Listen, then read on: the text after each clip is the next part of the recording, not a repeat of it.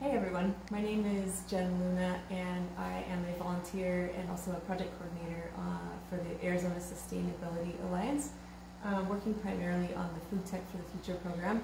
And today I am going to show you the newer model of the MARSfarm unit that I have completed about day 14 now. Okay, so this is the MARSfarm Mini Growth Chamber version 0.21 that we received not too long ago, and the assembly guide looks like this. It's very short. Everything you need comes right in the box. You'll first pre-assemble the base PVC pipes and then you attach the rest of the frame with the remaining PVC pipes that have Velcro on them. Once that's in place, you can attach the top. Then you'll apply the walls by attaching them with the Velcro on the frame.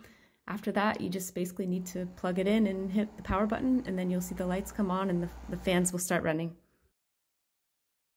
Some of the main differences between this model and the old MVP model are the transparent walls, so it's nice that you can actually see through and look at the plants without taking the door off.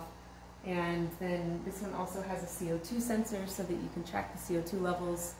And then the other new thing is that this has red and blue LED lighting, which is more efficient than the old white lighting. The build came with this really easy to follow booklet. So this goes through day 1 through 7, shows you how to germinate the seeds, and then goes from day 7 to 14, which is where we are, which is about how the plants look here. If you want to zoom in. You can see they're doing pretty well. Then it goes all the way on to day 21, which would be my next step. And then over here, you can see the software that comes with it.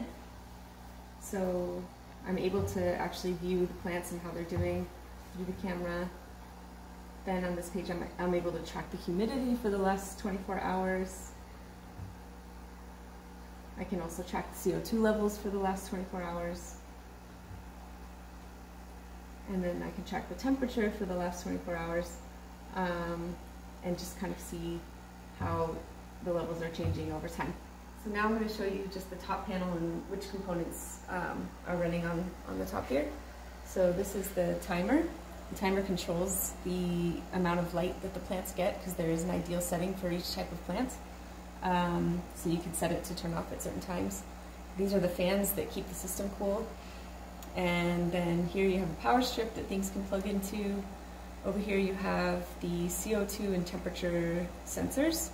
This is the Raspberry Pi, the computer basically that is talking to the software and reporting on the metrics from the sensors.